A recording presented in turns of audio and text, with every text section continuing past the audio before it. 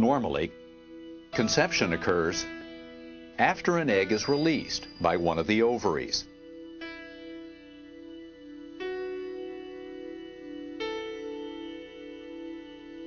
The egg is fertilized by a sperm, usually while traveling in the fallopian tube toward the uterus. From the mother, the egg carries 23 chromosomes, the tiny structures holding genes, which guide the body's development. Each sperm brings along 23 chromosomes from the father.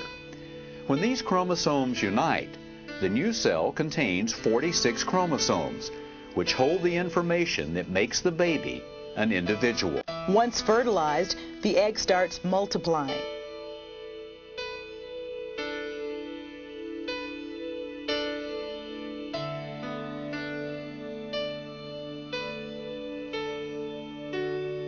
It implants in the endometrium, the lining of the uterus,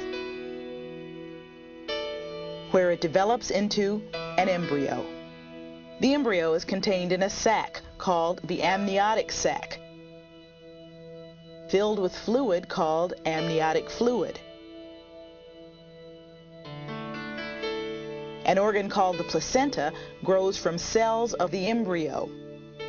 The placenta is connected by the umbilical cord to the developing fetus. The system of transport is a network of blood vessels. The mother's blood vessels and the baby's are not directly connected, but it's a short trip across the placental barrier. So food and oxygen travel from the mother's blood over the placental barrier to the baby's blood vessels. The baby's waste products, like carbon dioxide, are given back in exchange.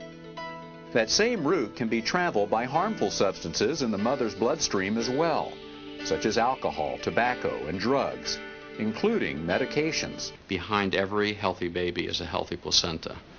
It really is the key to a successful pregnancy.